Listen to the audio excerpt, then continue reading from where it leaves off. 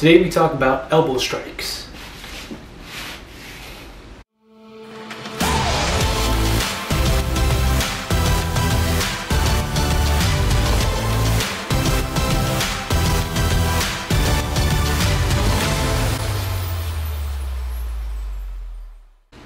Hey, welcome to Practice Wing Chun, where we discuss Wing Chun and answer any training related questions.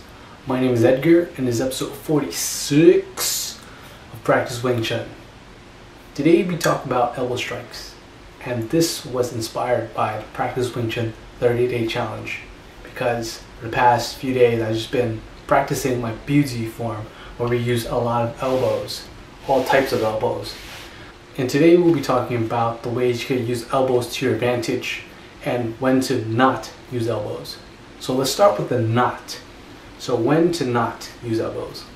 You should not use elbows to lead your attack with. This means, for instance, let's use the dummy. So you do not want to lead with an elbow, because what happens? I do not reach my opponent. They are still too far away. All they have to do is take a step back or shift or do anything, and I'm already out of it, just because my center line changed where their center line haven't. So I should not be accommodating myself when I attack my opponent. They should be accommodating me. So I have to disrupt their center line for my attack to be effective. Now, you can always try to close the distance to do the elbows, but you kind of endanger yourself if that's your goal, to try to just get into their space just to land an elbow strike. Because yes, I get in their space, but now I'm in their space, their territory. If they're good, they'll take advantage of you being in their space. So yes, you're in range to do an elbow, but your opponent may not let you do it. So when should you use your elbow strikes? And this is when you have the advantage. So you have to lead up to the elbow strike.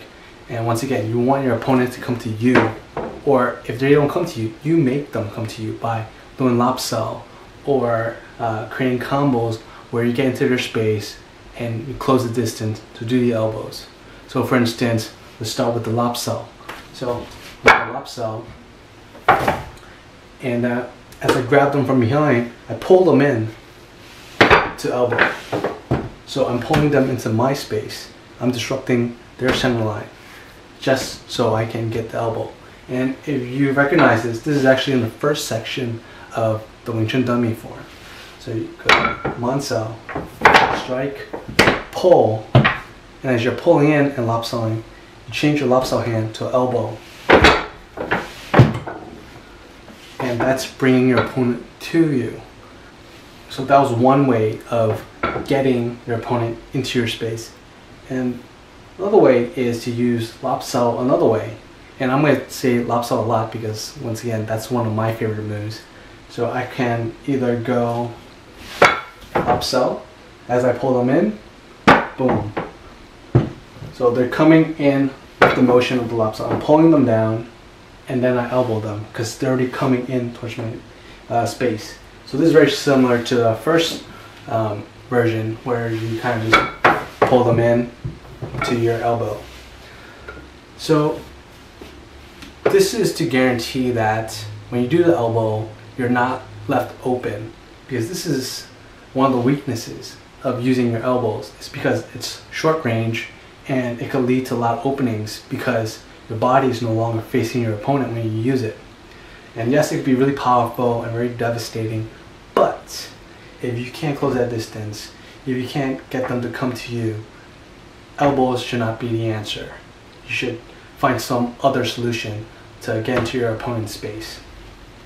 And in class we practice a lot of these drills where we kind of pull the opponent into our space and then find an opening to elbow them. It doesn't always have to be head on to their face. It could be to their bodies, lower bodies, above the body, or even pinning the body.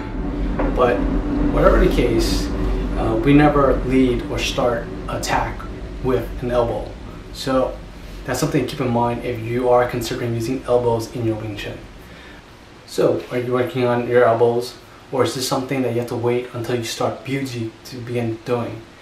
Let me know in the comments. Really interested to know how other styles do it, or how you've been learning elbow strikes.